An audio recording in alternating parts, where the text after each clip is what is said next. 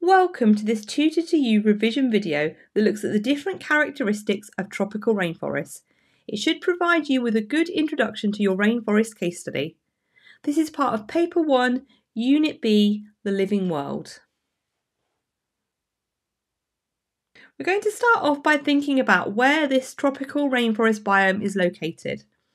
Tropical rainforests lie along the equator in South America, Central Africa, Southeast Asia and Northeast Australia. They cover approximately 6% of the world's land surface.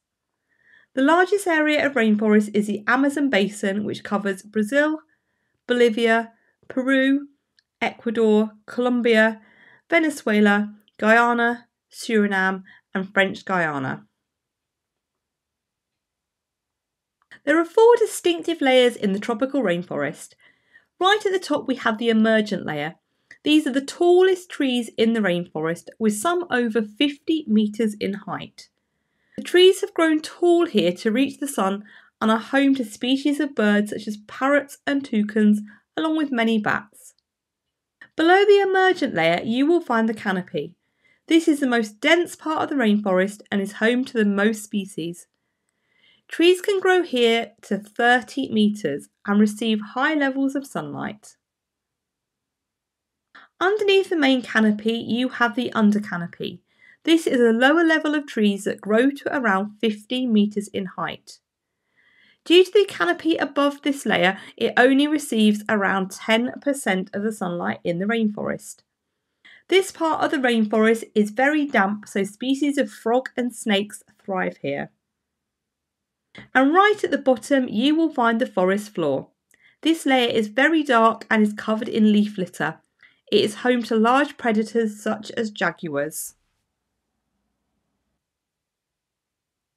So let's have a look at the climate in the tropical rainforest biome.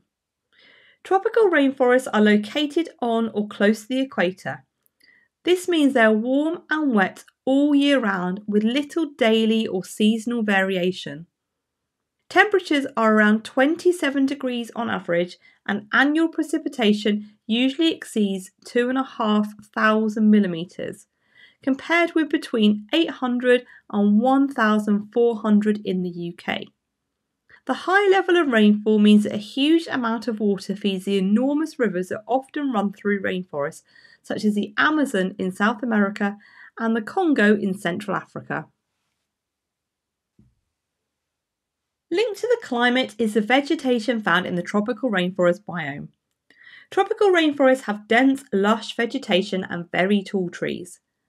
Plants in the rainforest have specific adaptations that enable them to compete for sunlight and nutrients and survive in the warm and wet conditions. We will talk about these in the next video. Plant growth is rapid because the hot and humid conditions speed up the nutrient cycle, making ideal conditions for plants. The canopy also receives plenty of sunlight to absorb for photosynthesis, which is why the vegetation is so dense in this layer. However, despite the rich vegetation found in tropical rainforests, the soils are really thin and poor and not very fertile. The vegetation is so luxuriant because of nutrient cycling between biomass, which is the living organisms, the leaf litter made of dead wood and leaves and animal remains, and the soil. Leaf litter decomposes rapidly because of the humidity in the tropical rainforest. However, the nutrients released are often washed away by the heavy rainfall, a process known as leaching, before becoming part of the soil.